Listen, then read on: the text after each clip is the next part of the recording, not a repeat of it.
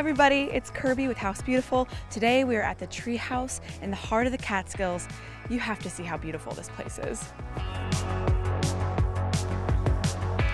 All right, folks, first impressions, this piece of land is breathtaking. We're nestled here in the heart of the Catskills, and although we're absolutely secluded and surrounded by trees, we're also only 15 minutes from downtown and a nice cup of coffee. Let's actually go upstairs to check this place out.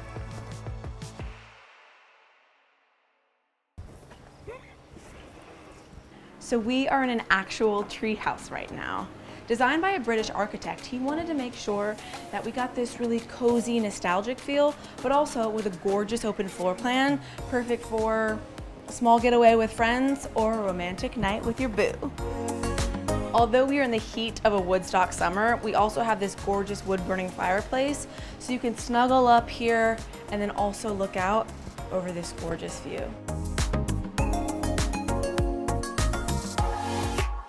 The bedroom is actually this loft, so it's kind of like a fluffy cloud looking out into the fluffy clouds. Pretty idyllic. There's everything you need to make a small dinner for one or a big meal for a whole family. Dishwasher, check.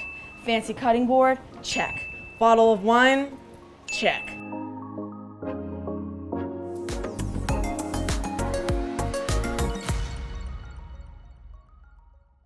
We also have this super cute teapot. I'm a tea drinker myself, so that's pretty special to me.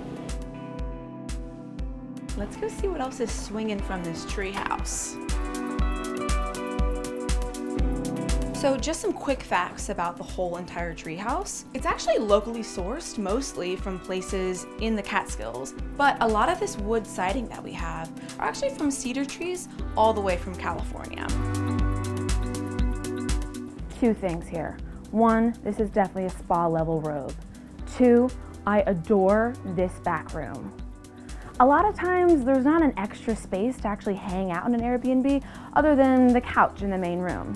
The owners wanted to make this space multi-purpose, but altogether relaxing. So you could do yoga, you could write a novel, you could hang out in a robe. Whatever you want, really. So not only does this treehouse have a full bath, but it also has maybe the most spectacular shower that I've ever seen. What, didn't your childhood treehouse also have a walk-in shower?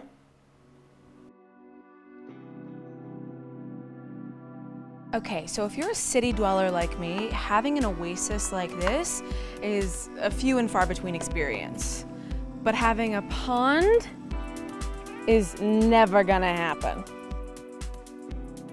The owners actually put together a 20-acre trail system on the property itself. So when you walk down this trail, it's my favorite kind, the one that ends at a hot tub. It's more of a soaker tub, but what's really cool is that it's actually heated by wood fire.